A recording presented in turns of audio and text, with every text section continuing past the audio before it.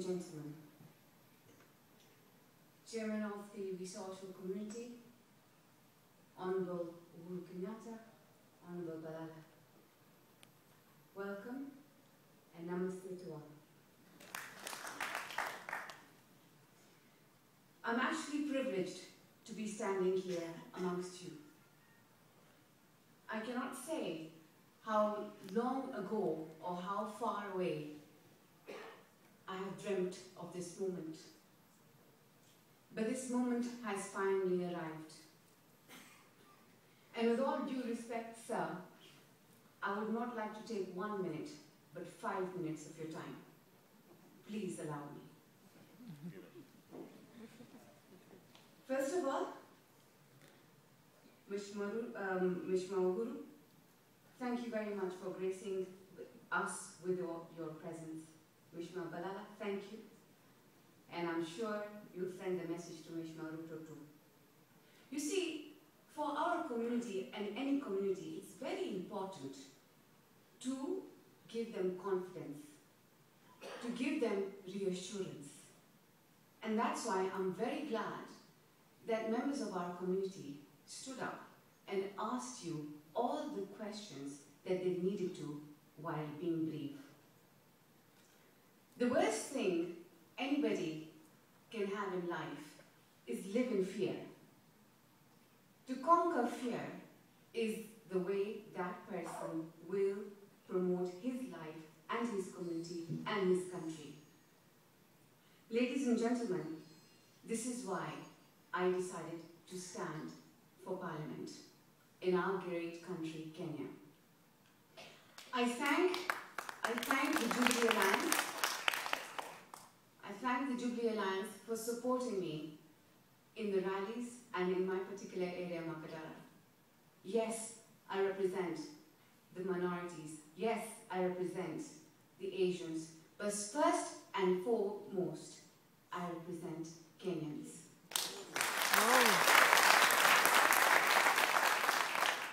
Mishma, I am a daughter of an industrialist. I know what it means when you go to the Ministry of Lands and you have to walk in and out of offices for 3 or 4 weeks just to get a certificate of clearance. I'm happy to say that I did not pay 1 cent, but sir, corruption is the root of our problem. That is one thing which the coming government, our government, must address. My good brother here mentioned the problem of city councils. Coming from Makadara, I know one thing. The amount of money that goes in kitu kidogo, kwa hao watu, if we stopped paying that, and if there was a structure where there was a system where everything was formalized, all that money collated in kitu kidogo, if divided in two, 50% can go into increasing the salaries of the people who work, and 50% can go to development of factories. Yes, I have a temper, but it's all for a good reason. I'm fired up now because I think we need to have people in our community who can stand up and say, enough is enough. True, we came here in 1898, and we've lived here, and we've worked here, we have paid taxes. Mishma, our children have gone abroad, and very many of them have started coming back. And they have started working within their parents' factories. They are also looking for that security. You know, it has not only been 2 weeks where a very close uncle of mine lost his son.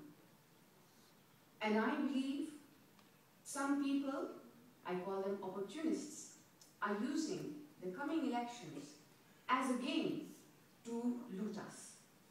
Not only the Asian community, but all of us put together.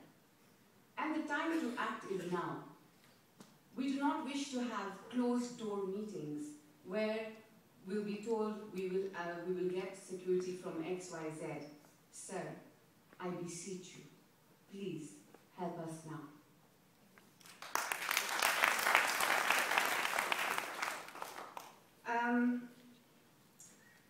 I believe that we will be standing, I believe that there will be unity in diversity, as you mentioned. And as my lovely auntie said there last time, I was just having a conversation with Arusha. She said, we donate in Kenya because we live in Kenya. And that is very true. We have been doing that for a very long time, and it is very kind. I'm sure if I asked you as a show of hands, if I asked you how many of you has given even a shilling to anybody, I'm sure most of this hall will have their hands up. We are a very giving and kind society.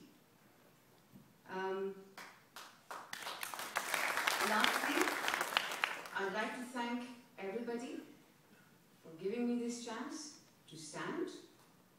I seek your moral support, and I also seek your advice. In less than 33 days, ladies and gentlemen, we are going to enter elections. I beseech you to be calm, to go and vote, and please, the reason why we're having this conversation today is to have political dialogue, which I believe we lack. Let us talk to each other. Let us be comfortable. And after that, the last thing I have to say is, lots of people have always asked me, why the Jubilee Alliance? And I hope you got your answers today.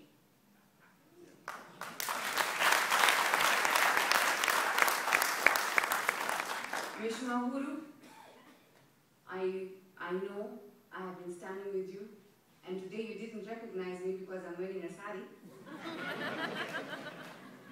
Ladies and gentlemen, it's not easy going on to these rallies. When they start at 7 in the morning and it goes on till late, and you keep on talking and you keep on talking, and I want to thank them. Because if anybody says ICC to them, that is not a reason for them why they should sit down. In fact, it's a reason for them to go on.